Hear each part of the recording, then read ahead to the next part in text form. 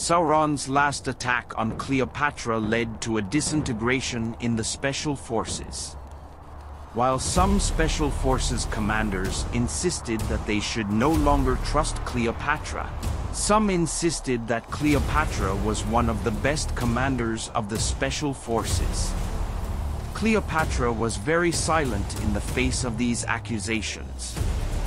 John Wick was very sure that Cleopatra was hiding something from them. Mordor and Imhotep encountered Special Forces in an oasis in the desert. The Special Forces were strong. It was going to be a very comfortable win. Cleopatra's army was also near this struggle and was expected to come to her aid for support.